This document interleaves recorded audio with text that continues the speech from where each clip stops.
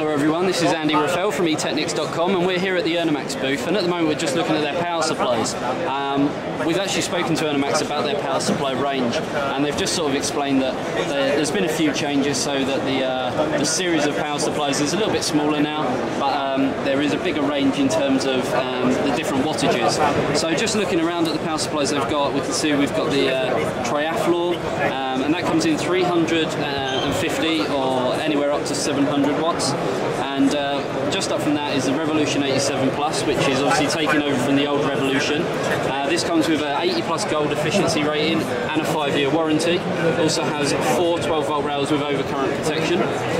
Moving over, obviously the Max Revo that we've already looked at, a fantastic power supply, 1350 watt, and this comes 80 plus gold efficiency rating as well, up to 94% efficiency, and that actually has 6 12-volt rails with overcurrent protection. Then we've got the Revolution 87 Plus again, but this one being a 650 watt, with the one over there being the 1000 watt, and then obviously the daddy of them all, the Platimax. We've got the 600 watt up here and the 1500 watt. This gives up to a 94% efficiency and has 80 plus platinum efficiency rating and a 5-year guarantee.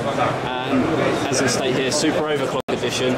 All these power supplies come with Enermax branded silent fans, and for anyone who's used an Enermax power supply in the past, they know exactly why they're renowned in the business for making some of the best power supplies around. And then just over here we can see the angle that they're sort of taking when it comes to server power supplies. And just down there in this Perspex case is a power supply that's basically very, very powerful. You're looking at, I believe, well over 4,000 watts. And what it's for is, as you can see in front of me just here, LCD screens and things like that. Apparently they require a certain wattage per meter depending on how big they are. So if you've got a big screen in a stadium, you're going to need a very, very large power supply. So they've got a prototype over here, and obviously these are just going to get bigger and more powerful. This is what they've got in terms of power supplies here at the Enermax booth at CeBIT 2012. Be sure to check out eTechnics.com, where we have a lot more